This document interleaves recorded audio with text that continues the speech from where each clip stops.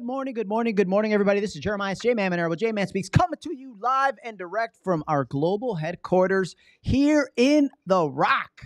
Okay, we're here with Ask the Experts, Anything Meaningful Friday, and today we're here with a special guest right here from The Rock. We got Rock Squared, we got two rockers, we got rock and rollers. We're really talking about real estate, how you can list dozens of homes, and how this second generation realtor's been doing it since right around when she could walk. But let her tell the story. So let me introduce, hold up, here we go. Colleen Bracci, everybody.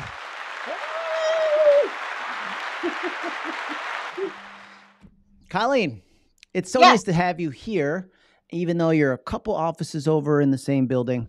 It's kind of funny. We spend every morning together pretty much. We do. We're always the first ones in and like last ones out. We're hard workers, I would say. Well, we like to play and work, so sometimes the day gets a little longer. Yeah, that's true. That's true. Well, for the folks that don't know you, and guys, put in the chat, put in the comments where you guys are watching from, and then we have an ongoing discussion with how do you pronounce her name? I'm not going to say it because I don't want to influence your decision. Phonetically speaking, how would you pronounce it? Here in Rochester, we have funny accents, like we call Charlotte, we call Chili, Chili, things like that. So I'm interested to see that. But why don't you introduce yourself? Tell them a little bit about you and your history and your team and everything that you do. Okay, so I was born into real estate because my dad owned his own real estate firm, and he dealt specifically with investment properties because he was buying investment properties since he was 19 years old. He started working in Xerox, doing engineering and part-time real estate. And then lo and behold, about 2 years after he started part-time real estate, he got his broker's license and then opened his own company immediately. So he had that company for over 30 years, and he owned hundreds of investment properties in the city.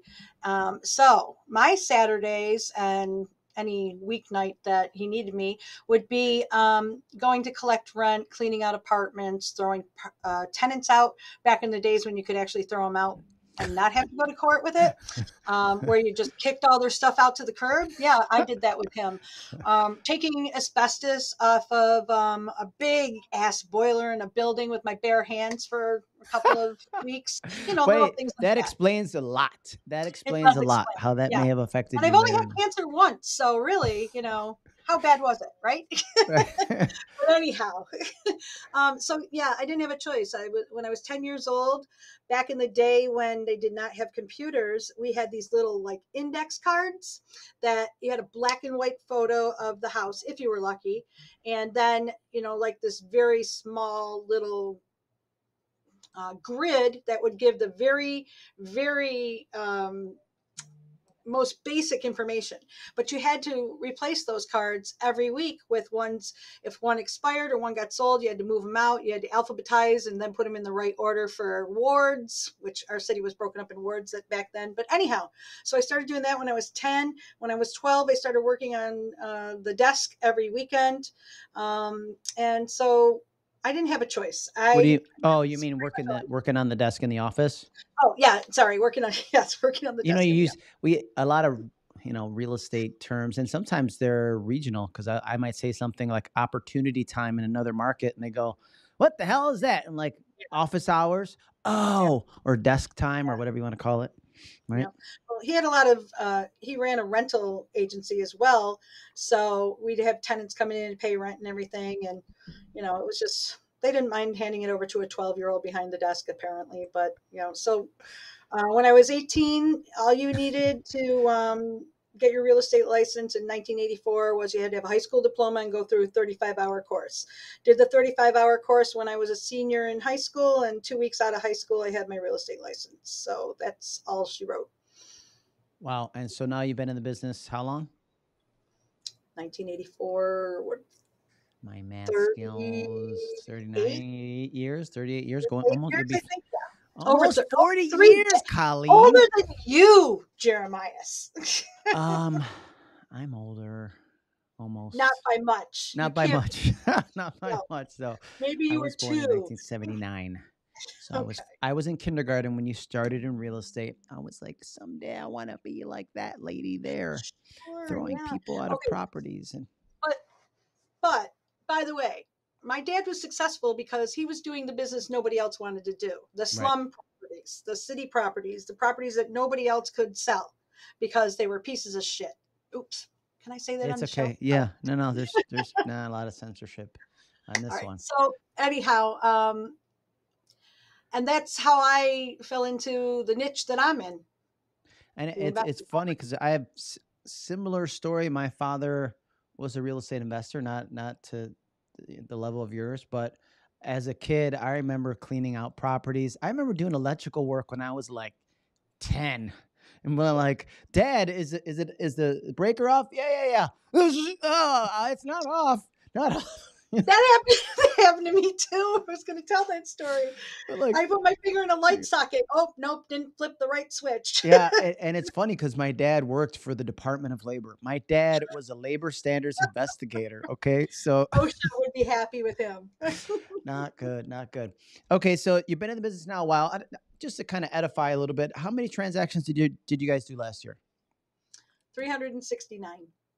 369 transactions. I'm gonna put that in the comments, and that's why like I wanted to underplay it because I feel like so often, like in all the marketing stuff that I sent out, I said more than 300 because sometimes they go, "Oh, she probably did 285," and they're rounding up. No, mofos, I rounded down. Okay, 369 transactions, and so that's you must have a team of like 50 people. I must, but I don't. I have 5 very hardworking people. Well, 4 plus me. And yeah, we are busy and we're all very hard workers and we're all dressing in jeans and climbing through windows and breaking down doors on a regular basis. So 5 team, and this is why like I wanted to kind of mention both because so often there's people you see them they're doing big numbers, but then they have an office. Their team is really their office that they all put all under one person. Yeah. Oh, I got 30 people on my team, and you did 300, so that means you each did 10. Hold on, Mm-hmm. let's give them a round of applause. You did it. Okay. So I think it's to be commended doing that many transactions with four plus one. How do you do it? So I think in the beginning, for those who, because everybody, every single live stream I'm on or a part of or Zoom that I'm in, they're like, the sky is falling. The interest rates. Oh, so let's talk about like, how do you find investors? Like, what's a good way to find them? You don't just, besides the, putting us, on a sign and saying investors needed and hanging out in the, Well, there's a number of ways to do it. It definitely helps being, back in my early career, people came to me because they knew my dad and knew his business and knew that he knew how to get it done. So they assumed I knew how to get it done. I learned as I went. My dad was one of those who just like kind of, my first listing appointment, I went into the office. He was supposed to go with me. He goes, nope, sorry, I can't go. You got to go on your own. And so it's kind of a sink or swim thing with my dad. It was learning by experience more than anything.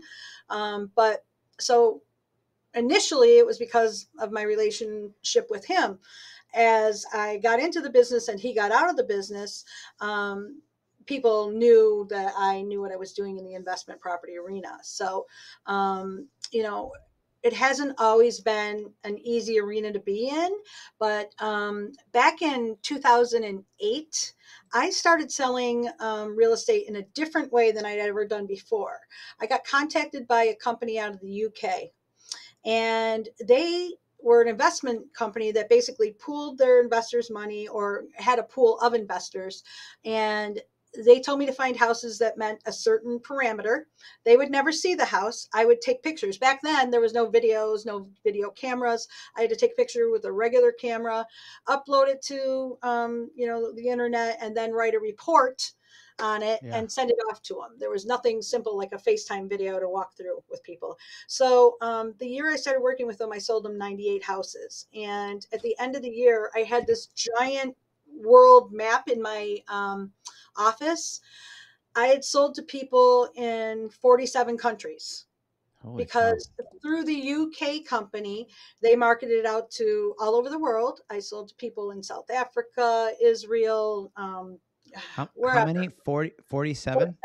47.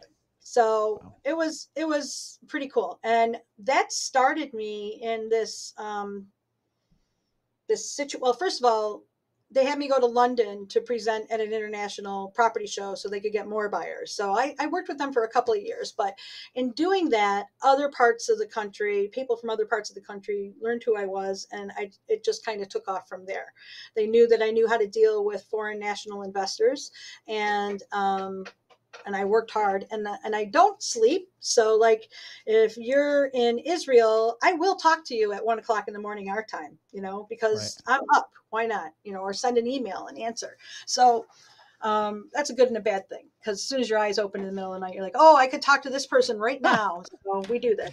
You're But like, hey, what are you doing in the middle of the day? Oh, hey. yeah, but long story short, now, and the other nice thing about working with foreign nationals, by the way, they cannot typically get a loan to buy an investment property unless it's a $500,000 or more, or it's a second home kind of thing. Yeah.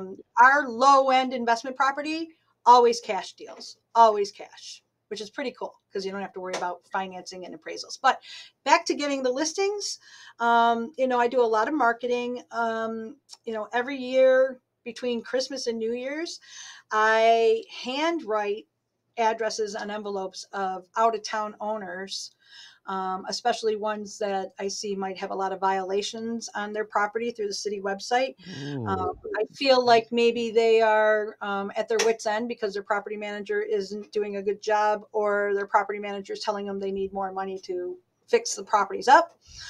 So, I look for situations where I feel like the property owner might be having a headache. Drive by a house out and see that it's boarded up, or the grass is really tall now and doesn't look like the house is being lived in. I hit up that owner. I have a vacant house list that all of the team, when they see a house that's vacant or looks to be vacant or run down, we hit them up with a letter. So it's a lot of different ways to Okay. get there. Let's backtrack a little bit. Starting with, because I kind of want to reinforce the fact that it's not easy, right? In the beginning and continuously, you're willing to do the things that others won't do, Mm-hmm. right? As I see you come into the office and you have your socks over your jeans because you just came from a flea infested house, or you couldn't get in, or you got a squatter in a property that you're literally yelling to them for them to get out of the house, and all dangerous situations and scenarios.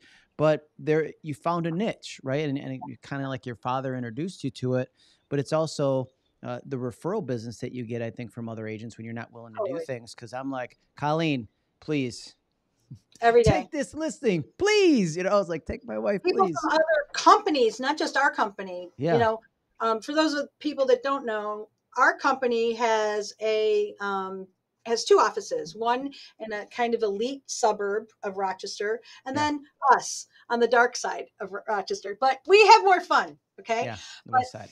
when I first joined this company, and there's over 100 agents in our company, when I first joined them, I put together dog bones and put them in a cellophane wrap and put a nice little bow on it with a tag on it that said, if you get a dog of a listing in the city that you don't want to deal with, send it my way and I'll throw you a bone. I put that, That's I went over so to good. Pittsburgh and I put that in everyone's mailbox.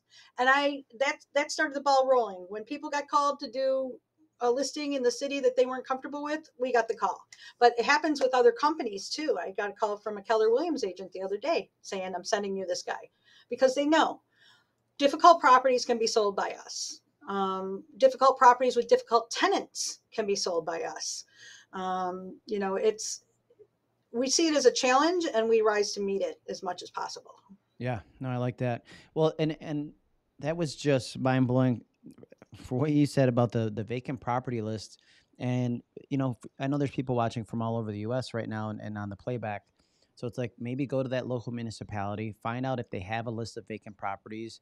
Usually they have like a zombie property list if you're in New They do. York, because the neighbors report it and they want the damn thing to be foreclosed on and somebody to take it over and maintain it. So if they have a list, trying to figure that out, but then also making sure that the the billing address is not the same as the property address, right? Where the tax bill is sent, is how you figure out there's an absentee landlord. Uh, Right. and then I also, like you said, like if there's violations, right? It's like get them when their pain point, like it's at its highest. Like I can't take this. I can't evict them. I got violations. I got the city calling me, and then ring, ring, ring. Hi, this is Colleen. Would you like to sell your property? And they're like, yes. Oh my gosh, I can't believe you called me or contacted Yeah. me. So Yeah. that's amazing. What We're, how can I've you al- then do you search sorry, up? Sorry, I just Jeremiah. want to. One more thing. Sorry. Yeah.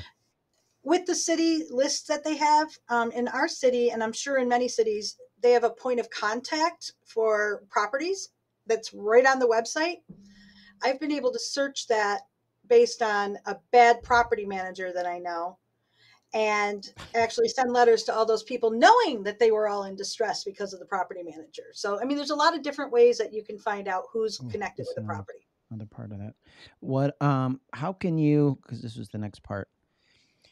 So if I find somebody that has is an absentee landlord, do you then like search the county for the same name with different billing addresses to see if they own multiple properties? So then Always. Yeah. yeah, is that And just simple because I as do that? so Search many, the tax record, or how do you do that? you can do it in a couple different ways. Through the just through Realist, our MLS tax searching system, you can punch in the name of the person and also punch in what state they're from if they're not from New York, because that helps narrow it down a little bit. Um, Good point. you can there's city records too, but it's easier to go through our MLS. I don't know what everybody else's MLS is like, but I've learned how Yeah, to. I think everybody has like a tax record type of system where you could search that, or if you have Remine in your market, you could search that, and just its billing address not the same, but once you find one, then do a secondary search to see if they have multiple properties. I Mhm. know, we sell waterfront too, and it's same with waterfront. Sometimes they call you for one, and really it's like I'm testing you out for this one property, uh, and they won't mention it always, right? But there's been times one listing on the water could turn to 4 or 5 because they had a portfolio of properties, right? I It's had just one listing. It was a very rundown house. I sold it within a day. The owner was very impressed. He had me sell another house on the same street that was tenant occupied and much more money. And then the third house I sold for him was a $450,000 house on the water on Sodas Point. nice. So, I never turn down a listing. I don't care if it's a $10,000 listing. I have sold houses, many houses for $10,000. I never turn down a listing because I always feel like something else is going to come around from it. You always, if you do a good job, you always, they'll remember your name. They'll tell your name to people that need Right. you, and the referrals are huge.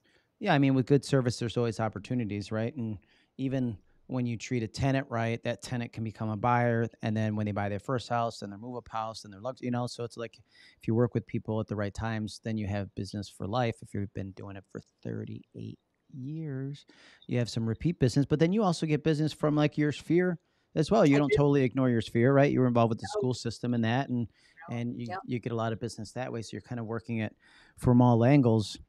Um, The other thing that you want to be, if you're especially in investment property, you're interested in doing investment property, is there are a lot of landlord organizations out there. One in particular that I deal with is a REIA organization, REIA. It's a national organization. It's Real Estate Investors Association.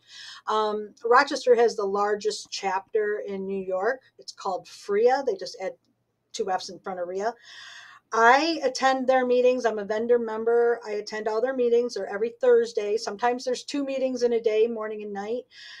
They do housing provider support, and they do alternative investment strategies, and they cover everything from tenants to toilets to mansions to sheds. And because I'm a vendor member, I'm on all the literature that gets sent out to all of the Say it again. members. No, real estate investor. It's real Well, estate for the national one, what's the national one? REIA, and people who are real estate investors across the country know that name. But it's I very got it. Yeah, here we go. National RIA. it's really a great organization to be part of, and I have gotten many, many sales out of that. Just Well, being a part of the meeting. and even like my wife's a part of it, and she's not in there to get listings. She's there because we have investment properties as well.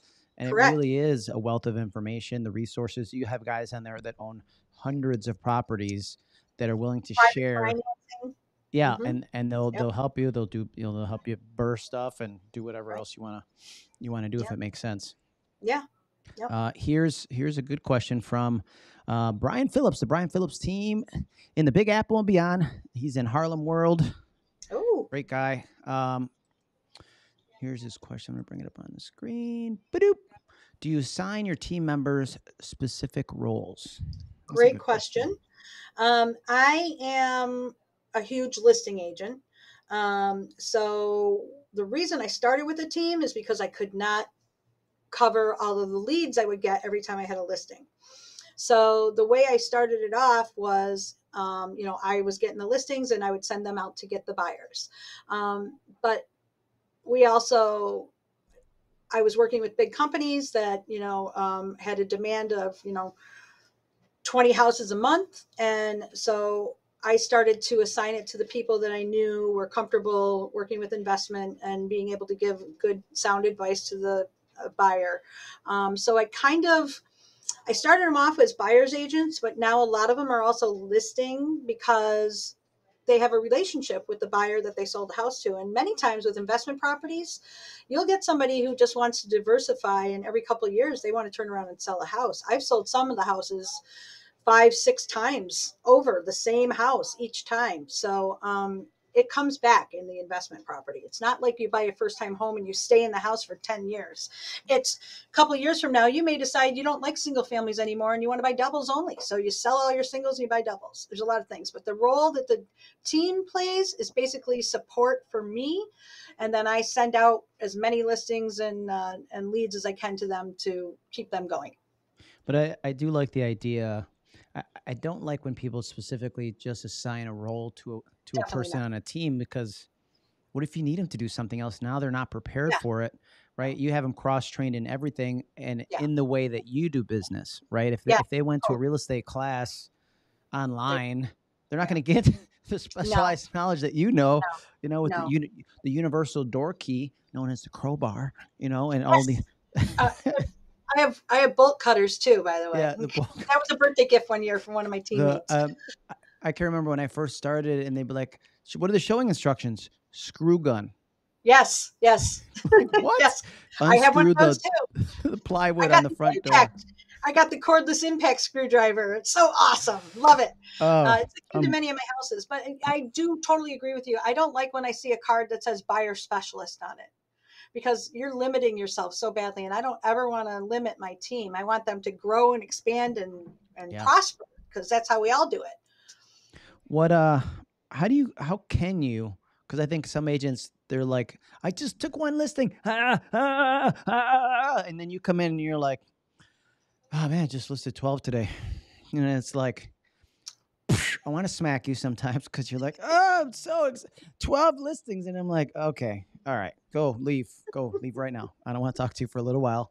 Um, how are you able, like, what's the system? Like when you get multiple of those, are you taking all the photos? Do you have a photographer? And then are you going, like, do you map it out? It's just interesting to know, like, the inner workings of this. How does that work? So quite often when I get calls from people out of state, our very first step, obviously, to get the addresses that they want me to consider, but then we got to get in touch with a property manager. Um, I have a good relationship with a lot of the property managers in the city, especially if they're good. If they're not good, they probably don't like me a lot because I'm selling a lot of their houses because they're not doing a good job. And there are a couple out there that don't like me, but they're forced to work with me. Right. If their client says, I want Colleen to list all my houses, they have to be cooperative with me. So the very first thing I do is contact the property manager and say, I need tenant information. I need their names, their phone numbers, how they pay the rent, what the rent is. I try and get that basic information. Are they behind in rent? That kind of thing.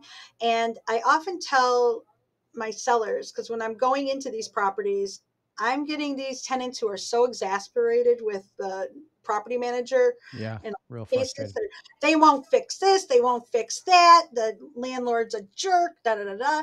And I often tell my sellers, look at your tenant is probably, if you ever talk to him, is going to tell him that I agreed with them and that you are the biggest jerk in the world. You're the biggest slumlord ever. And it's true. I will agree with them because Right. You I got to need build them to that be rapport. my friends, Yeah. to be cooperative in my showings and make them feel like I am on their side. And that doesn't always work, but it works quite a bit of the time. And so we get into the houses, we do a quick walkthrough, take pictures, take notes, and my whole team knows how to do this. And then we, get the link to the iCloud pictures and we prepare just Like a a basic package. report for the owner because they have Okay. not seen these houses 9 times out of 10 in a couple of years. Their property managers are telling them that they Yeah. replaced the furnace, but the furnace I took a picture of is 20 years old. Yeah. It's the So, Williamson from 1964.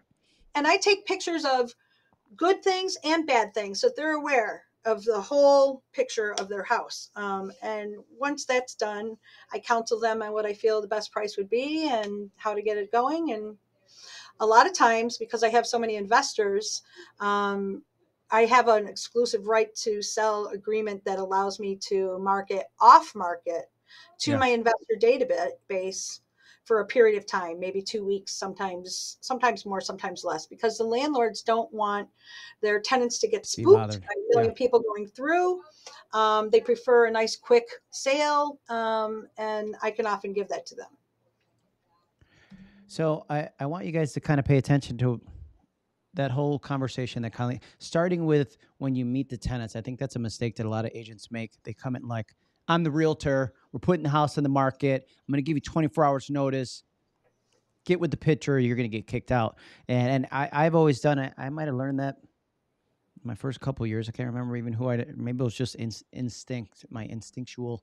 I was like, okay, I want to make them my friend, right? Because I'm going to see them often. And so, Yeah. and having that conversation, like, look, at this could actually be a good thing because when somebody new takes ownership, your lease is going to carry over and they want you to be happy. So let's figure out all the things. What are Every all day the I have things, that right? conversation. Every day. Yeah, And so now they look at you like, oh, she's my hero. I totally. need this house to sell. I need to let them in, and it's going to be a great day. Yeah, I I have love a that. whole spiel that I say to them, I know it's scary to have people coming through your house. I know it's scary to think that you're going to be under new ownership, but obviously things aren't working out very well right now with this seller for whatever reason. And whoever buys the house is going to want to keep you because you're a good tenant and they're going to want to fix it up and make it nice for you. So you stay here and be happy. And when it comes to showings, we will never show up to your door, knocking on the door unannounced. We will never spring an appointment on you 5 minutes before we're ready to be there. You will get 24-hour notice minimum.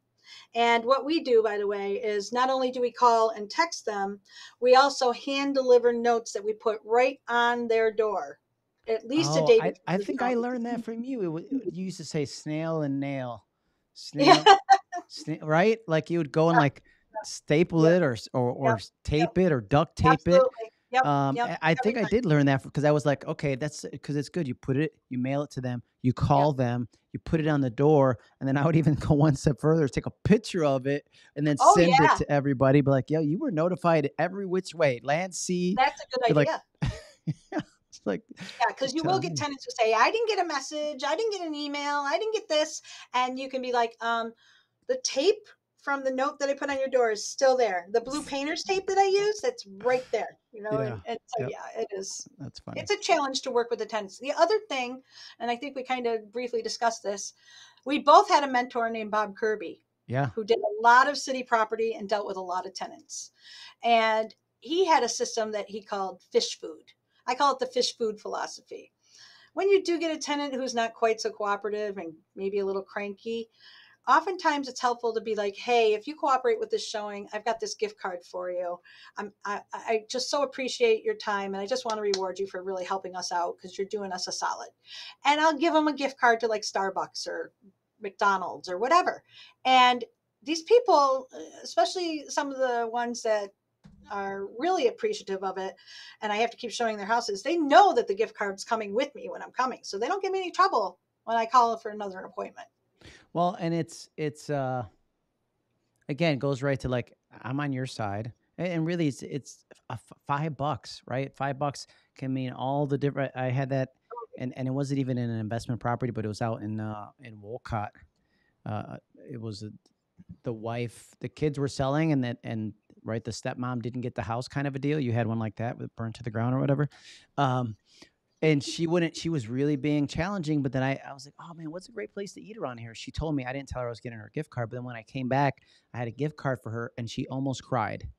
Like she Yeah, was like, "Why would you do this?" I'm like, "Because we're inconveniencing you, and I just want to say thank you." Right? totally.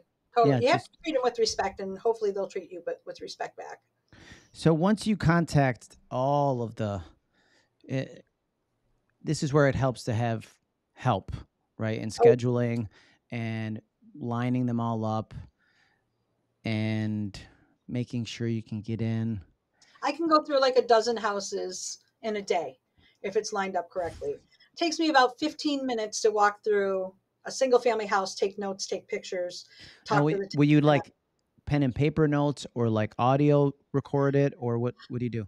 I used to do audio, but now more than ever, I just use my note feature on my phone. Okay, And it's digital. nice because, yeah, I just You put can the just address share at it the with top. this. It's dated, so if I lose track of the pictures, maybe I didn't download them enough or quick enough, I can go back and say, okay, I looked at that on February 6th. I got to find the photos from February 6th, and I can refer to it. So a couple different ways like that. And I like that. over the years, I mean, if you take pictures of every mechanical, everything that looks good, everything that looks bad. Sometimes you don't even have to take notes other than maybe, what the tenant's telling you about the leaking toilet or whatever. So you can report that to the owner and get it fixed before you start showing the house. Well, I like because we're all so busy, and as you have all these transactions, I couldn't even look as she gets a phone call. Like having a digital note taking app that just think of it as your diary in a way, Yeah. right? So that okay, this property at this time, I talked to this tenant. You're not going to remember 369 conversations, but if you have something to reference back, that's not, easily Yeah. accessible wherever you are, then I think that's the better way And to be handle it. very detailed in the email that you sent to the seller as well, because you can always refer back to that. In that email, I write down what the taxes are. I put in what the square footage is. I put in what the tenant says she's paying in rent or what the property manager is saying. I put down the information about the C of O. So it's right at my fingertips. If there's something wrong there, they will tell me, and it'll all be in the same email chain. So, along the same lines, let's say you get these listings, but as you go through, and every municipality is going to be different as far as certificate of occupancies and that kind of stuff. But you have a lot of experience with this. Do you then say, okay, this, and this is going to be a problem? New Yes. owner is probably going to want a C of O. Let's Mm-hmm. take care of this now before we have to do an inspection and then a re-inspection, because that's going to delay the process by months. I think Mm-hmm. in like as In backed up Rochester. as they are. Yeah. With that, I give them two options. I tell them, if you want to sell the house as is, As is, especially in the yeah. seller's market, they are able to sell it as is right now. If it was in a market where it wasn't quite, more leaning towards the seller, then I would tell them you might want to do this, this, and this before you sell it. But right now, I'll tell them, look, if you want to sell it as is, it's a drawback that there's not a transferable C of O or not a new C of O on the property. That's going to cost you $5,000-$10,000 off the value of the property in the eyes of a buyer. So we can sell it as is at this Yeah. price, or you can do this and say you'll have a new certificate of occupancy at closing and get this much for it. And they sometimes decide, yeah, I'll just sell it as is because the property manager already ripped me off, or I can't afford to do any more repairs Right. or whatever. Um, or they'll say, yeah, I'll get it fixed up and I want more money for it. So it works. But it's good to have that knowledge and expertise up front, because Yeah. I was talking to he's one of the net inspectors for the East Ave Park Ave area. His daughter's a realtor at a recent event, and he was saying like he always remembers any realtor that's like, we need to get this done. You understand? We're supposed to close. And he's like, that's not a me problem. That was a you problem because you didn't plan accordingly. I can't Exactly. expedite it. It goes right in the order of the things that are received. So sorry for your Exactly. luck. It's going to close when it closes. Yep. Right. Procrastination on your part is not an emergency on my part. Amen, sister. Amen. Um, so the property, the C of O's. How do you feel about the market right now? How do you feel about the fact? Because this, I'm tired of hearing. Oh, the market's transitioning. The bottom's hot. Is that affecting your market at all? Because you said like mostly they're buying cash anyways. So like interest rates, who gives? Interest rates do impact our market in a different way, though. Most of my transactions are cash, so the owners are like, why do we care about the interest rates? Our transactions are cash. Well, the interest rates are going up, which means the houses might be taking a little longer to sell, which means there's more supply, which means the demand for the property that you have that used to be the big fish in the small pond is now the small fish in the big pond, and your house isn't quite so valuable now because there's other choices out there for them.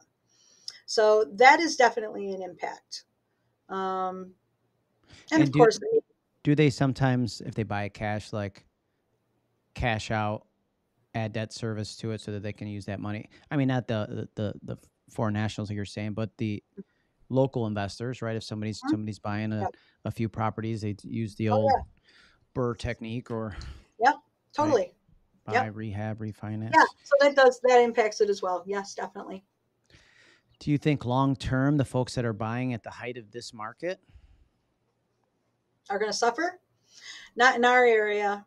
Rochester's always been a very conservative market. I think in other parts of the country it might be a problem, but Rochester's always been very conservative. And when everybody else in the country had that great big burst or bubble Yeah, we didn't have that. several years ago there, we remained the same. We were like 1.5% appreciation rate. It was ridiculous. And I would tell Yeah, my investors, if you're buying a house today for $30,000, if you keep it up, in 5 years you can sell it for $30,000, but you will have collected 5 years of rent. So our rent yields are very high. We have low cost, high yield rental properties here, and that's what attracts people to Rochester. That's why people from all over the world buy here. But yeah, that definitely. I was just talking to a client who cashed out all his properties just this morning when I was talking to you. He's from from Australia. Australia. He bought $1 million worth of properties before he even came to Rochester for the first time. And he goes, if I had held off and sold my properties now instead of 5 years ago, how much would I have made? And I said, you would have doubled your property money because Right, it. So we two are million. finally catching up with the rest of the country. I don't think we're going to see a burst. I think we're just going to maintain, honestly, especially when it comes to the investment properties, because our rents went up when our prices went up. So we're still Right. high yield, low cost rental So property. even though that debt service, if you're putting some on it at a higher interest rate, you're getting more rent. So it kind of equals itself out if you're looking at the cap rate and that kind of I stuff. sold a house yesterday for $63,000, and the tenant pays $13.50 a month in rent. Yeah. Yeah, yeah. There you go, guys. Here, I hit him with this. If you haven't heard a sign that The Rock is where the place, the place to be for investment properties. But I think maybe the last thing to cover, we'll talk about horror stories, but it also like property managers. What I see agents, the big mistake I see them do is get greedy and say, I want to sell investment properties and I also want to be the property manager. That's part one. Part two is, how do you decide what property managers you want to refer? Do you like have conversations and go through their processes? Because that affects your credibility and reputation, Totally. right? Um, for the longest time, it was very difficult for me to recommend any property manager. I tried several of them screwed over my clients. And some learned from their mistakes and others did not, so they're still on the bottom of my list. Your poop list. um, I have been courted, if you will, by many property managers who will take me out to lunch or dinner and try and tell me all about their services, and then say, if you send me a client, I'll give you a referral fee, or I'll give you $500 if you send me a client for management, whatever. I have never taken money from a property manager for getting a referral, because I feel if I'm recommending them to a property manager, the best thing they can do for me is manage it right so Yeah, I can take care keep of the selling client. more properties to them. That's all I ask for. And it's the same conversation I had with every property manager who ever offered me a referral fee. Um, it's difficult because a property manager is never in a good spot. There's never a time where everybody loves them. You either have a tenant who wants something done on the property, Right. who's mad that nothing's getting done on the property, or you have an owner who you are collecting money from to make the tenant happy, and now he's not happy because he's paying you. So I always say property management is a thankless job. It's Yeah. also a job that you cannot do part-time. So if you're a realtor and you want to be a property manager, you better make your choice of one or the other, Yeah. You're going to because be bad at both of them. they're both full-time jobs. Yeah. Yeah. So Okay. Good stuff. I give them, there's like 3, and they're all FRIA members, by the way. That's a very important thing to me, that FRIA organization. If they're involved in that, they're learning every time they come to one of the meetings. And with the eviction market the way it's been, like, we get updates every week on where we are with it and what's happening, and rent relief funds, and the whole 9 yards, city violation grants, and we get a lot of information out of that organization. So if you're interested in the investment property arena, you definitely want to be on an organization like that. Yeah. So we posted in the comments for you guys the national REIA to find one near you if you're not in the Rochester area. Again, a big part of this, if you're going to sell investment properties, you need to educate yourself more. But also for your clients that are investors, they can always learn more instead of watching HGTV and thinking that's going to help them. Yeah. Why don't we finish off with horror stories? Because I hear so many, but I want you to share. Let's share some of your favorite ones, because we don't want to, with 369 transactions, there's also a lot of heartache and scary moments. And, it does take a special person to be able to do what you do, and not be afraid of anything, no matter where you are. Female, Caucasian female, right? I don't pose a threat. I'm a fat white lady walking through the neighborhood. They know I'm not there to kill them or anything. They usually laugh at me. But I oftentimes walk up to houses with sledgehammers in my hand. So that may also deter anybody bothering me. But yeah, horror stories. Most recently, there was a 2-family house that a guy from like Maine or Massachusetts, something, used his mom's money to buy a 2-family house on Ravine Avenue, Jeremiah's. So anyhow, I get called like 4 years ago. An attorney told him to call me because the house is vacant. The property manager's taken off. The owner's getting fined because nobody's cutting the grass. It was left vacant and unsecured, so he got fined for that. I get called. I go over to the property, break in. It's being occupied by a squatter who's been there like a year and a half with no power, no water, no nothing. It's just trashed. There's 3 bathrooms.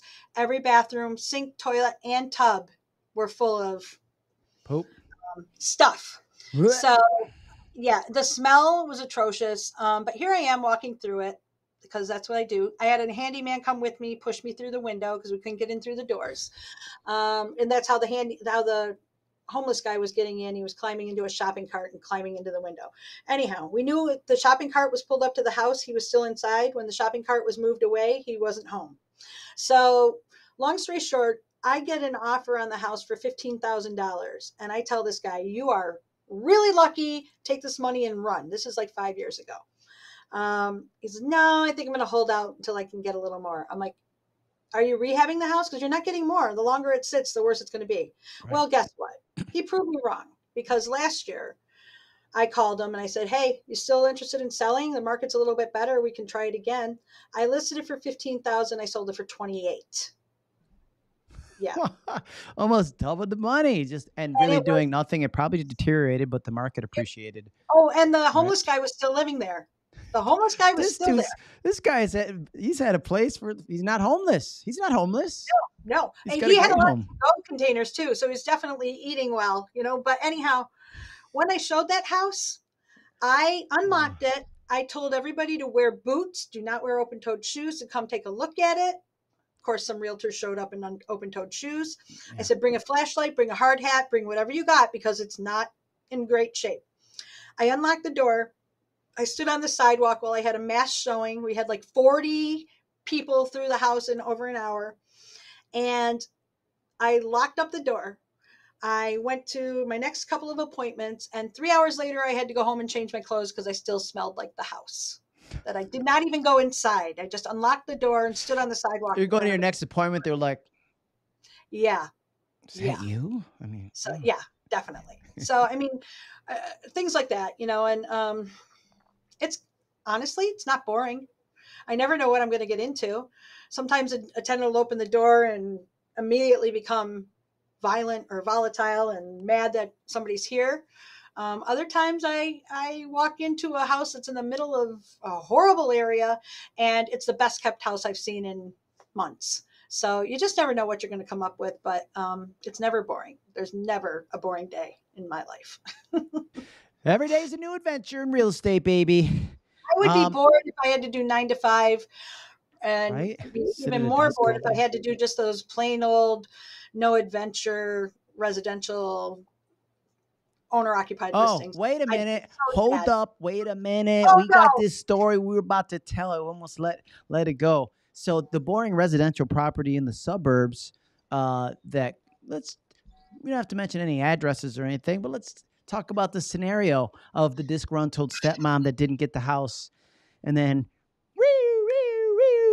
what happened? Wait, which one are you talking about? The one that caught on fire. Hold Oh on, wait. I yeah. got to give you like ominous music. There we go. All right. I hired somebody that his past broker had said he was uncoachable. Said he knew the kid's coach in high school for football who told him he was uncoachable. And this gentleman who had him on his team, I love him to death. He's one of my favorite people. But he sells country club real estate, is what I called it. So I thought, Yeah. well, maybe the kid's not comfortable in $500,000 homes. All right. So, you know, every dog gets a bone or a blind squirrel gets a nut once in a while, right? This kid definitely was not extremely motivated. He hated cobwebs because when I made him go down into a basement to take pictures, he was Ew. completely freaked out by it. I'm like, boy, there's a lot of cobwebs in our job.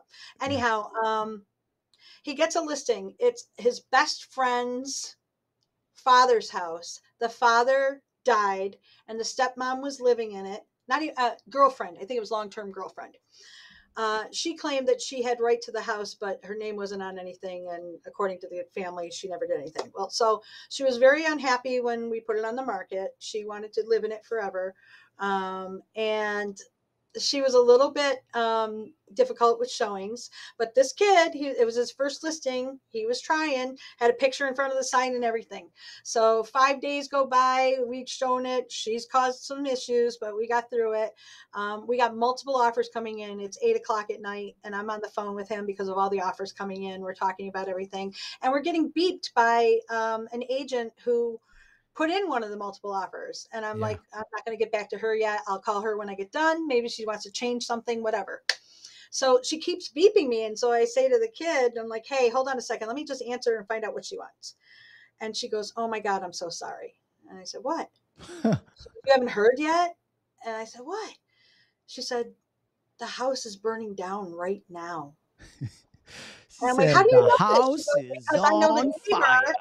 She said the neighbor saw me showing it the other day, and the neighbor just called me and sent me this video. And she sends me a video, and this is a fully evolved fire. Like, I'm not talking, a little smoke. I'm talking, you see Like, flames yeah, shooting like out of on the news. Oh, we have a 3 alarm fire at Colleen's listing. yeah. So we had to call all the people that put the offers in and say, we can't sell the house right now because it just burned down. And then we teased our agent a little bit about all his listings being hot listings, or Yeah. this one's on fire, and Like that kind of stuff. the roof And is guess what? on He's no fire. longer in the real We estate don't business. need no He's now water. bartending in Florida. So he really wasn't meant for the business. It's not for everybody. It's not for But yeah, everybody. that was a good one. That was a good one. Yeah. Well, Colleen, thank you, or Colleen, depending on how you say it, folks. I didn't get many responses. Again, watch this on the playback. Do you say Colleen?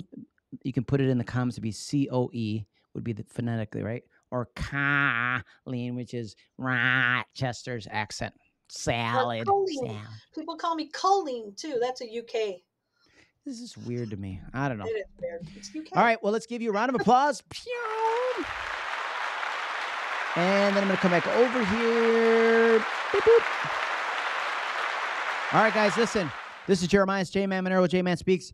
We put in the comments, if you want to hear about any kind of upcoming packages or investment opportunities, we can add you to this before it hits the market kind of a list. Exclusive. That's one thing. And if you got anything of value out of today's session, today's live stream, share it. Share it with a friend, because we would love to have 9, 12, 15, 35, 90, 99 people on here live. So that we can help you. There's no charge for this. I don't charge you for all these nuggets we're dropping in your lap. So at least share it with other people. It's Jeremiah's JMan Monero with JMan Speaks, and make it a great day. See ya.